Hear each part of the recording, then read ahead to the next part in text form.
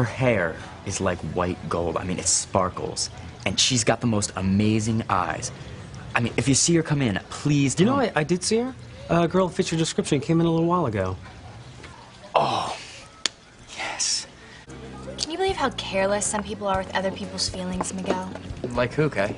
That girl from the carnival that I set up to be your mystery date tonight? She shouldn't have said she'd show when she knew she wouldn't. I hate to say it, Miguel, but she stood you up. No, she didn't. I spoke to one of the waiters. He saw her come in. She's here. But that's impossible. You just didn't see her.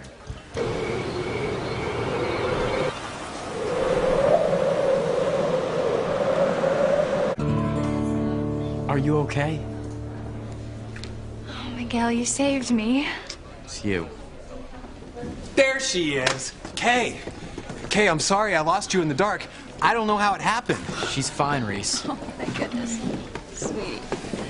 Sam, did you get any word on the storm? Not a one. Nobody knows what it was or where it came from. Where is she? Where could she have gone?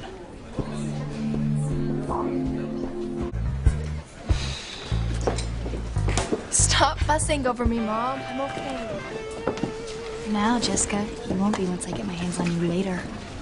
Sloan, you sure you're all right? Honest, Chief Bennett, I'm fine. Really. Any sign of your mystery date, Miguel? No.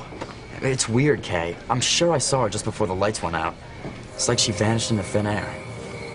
I'm so sorry, Miguel. I don't know where your surprise date disappeared to. She must have changed her mind. I don't buy it, Kay. I'm gonna keep looking for her.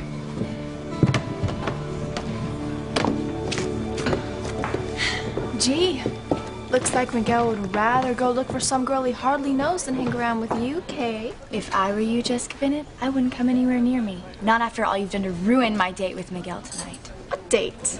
Your date is with Reese Turkey. Oops, I mean Turkey. I'm going to kill you, Jessica. Homicide's a serious offense, Kay. You know what? It's not homicide, it's braticide, and there's not a jury in the world who would convict me. If I were you, I'd start sleeping with my eyes wide open, Jessica Bennett. I'm really scared, Kay.